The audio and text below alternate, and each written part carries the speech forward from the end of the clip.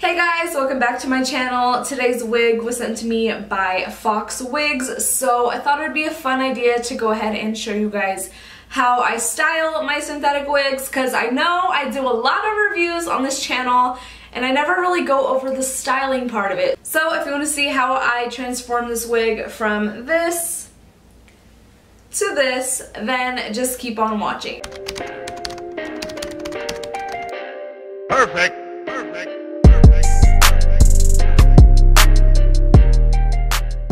Now, this wig was sent to me by FoxWigs, so shout out to FoxWigs.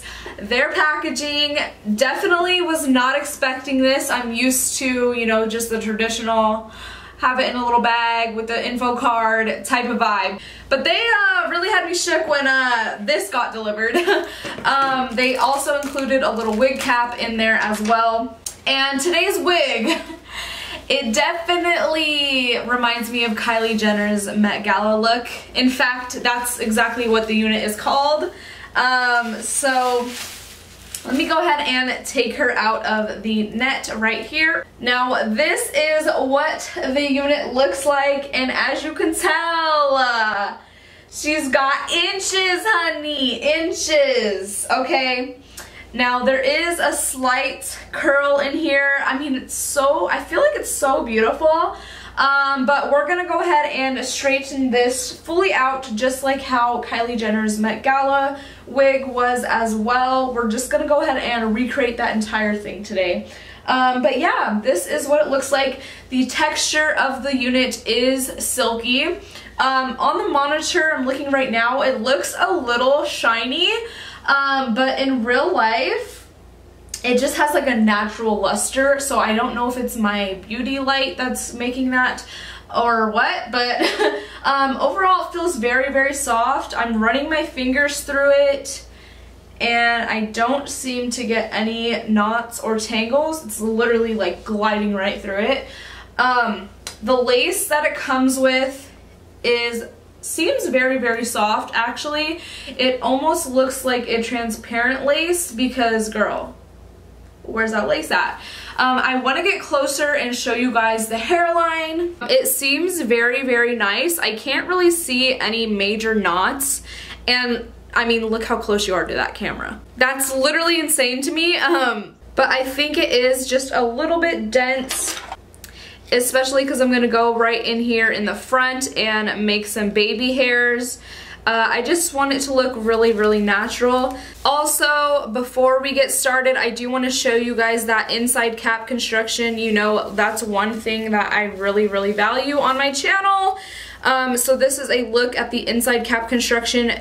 You can see how much room you have to play with your parting, which I'm very, very excited for. I think I might do a couple different styles with this unit. So there also comes with 3 combs, 1 in the front as well, and 2 on the sides. Now the inside weft construction, very, very nice and neat. There's a nice thin mesh layer over the weft, so you're not gonna have any hair that's pulling through or anything like that. And again, honestly, if a wig does not have adjustable straps, now honestly I don't know what else to say besides get adjustable straps. So definitely glad that it has some adjustable straps right in the back. I would say this would probably be big head friendly because it keeps falling off my mannequin. Now the weight of the wig does seem a little heavy, but we're gonna work with that. So yeah, so let's go ahead and get to plucking this hairline. Alright, so before we get to plucking the hairline, what I'm going to do first is take out a very, very small amount of hair around the perimeter of the wig, so that way we can make some baby hairs and help conceal this lace for later on. You definitely want some clamps to hold some of the hair back, especially with this wig. As you can see, the hairline is very dense, so what I'm going to do is take my comb and part behind the original hairline because that's what's going to be showing.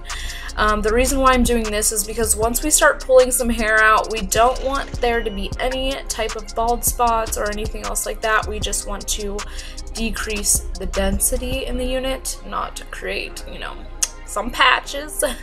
So I'm just gonna go ahead and start combing this back, and as you can see, it is very dense, so there's a lot of work we gotta have to do. Now what I'm taking is some tweezers and wrapping the hair around my finger and pulling very fastly in order to take some of the hair out. You only want to take very, very, very, very small sections of hair. Do not take big sections because you will run the risk of ripping your lace, and you definitely do not want that. You guys to also notice that as I'm pulling, I am keeping tension onto the lace, so that way it will help it to not rip, and it makes it easier to get a clean pull of the hair out of the unit.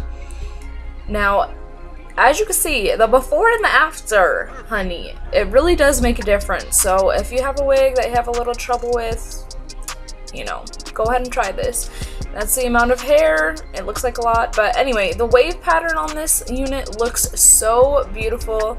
But today I do definitely want to show you guys how I just straighten them, because it's super, super easy, and a lot of you guys don't really know that they're heat resistant units, synthetic units out there. So what I like to do is use the chase method. I make sure I detangle my unit so there's no knots, and then I put my comb underneath and slide my flat iron down the unit as well. A lot of synthetic wigs are only heat resistant up to 400 degrees, so be careful of that. Also, don't take forever to slide the straightener down the hair because you're going to run the risk of melting it. Just go ahead and glide it on down.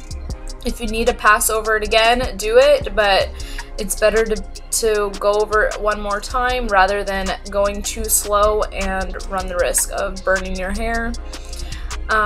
So now, yeah, I think it was really, really easy to straighten. I went ahead and parted it, and I love the natural volume that it's giving me from those roots. Like, honey, what are we doing here? It looks so beautiful.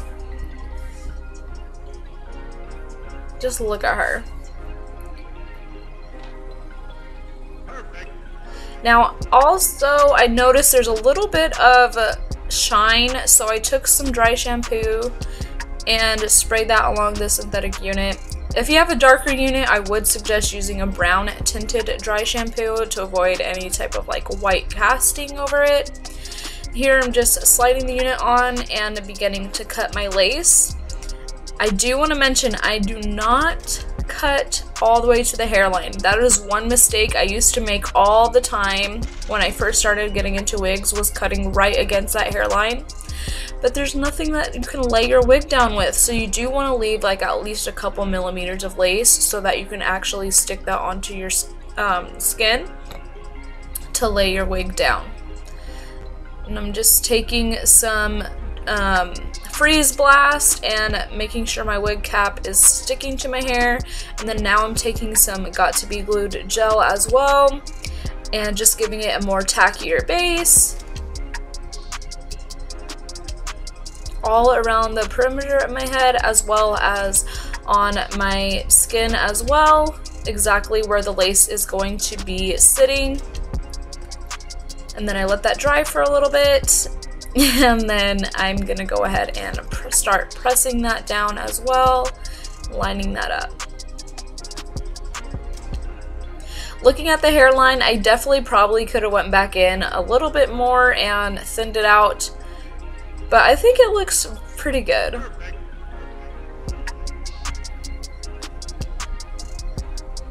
Now for baby hairs, I'm going to just use the same got to be glued, the black gel in the black packaging, and just slay my baby hairs any way you like.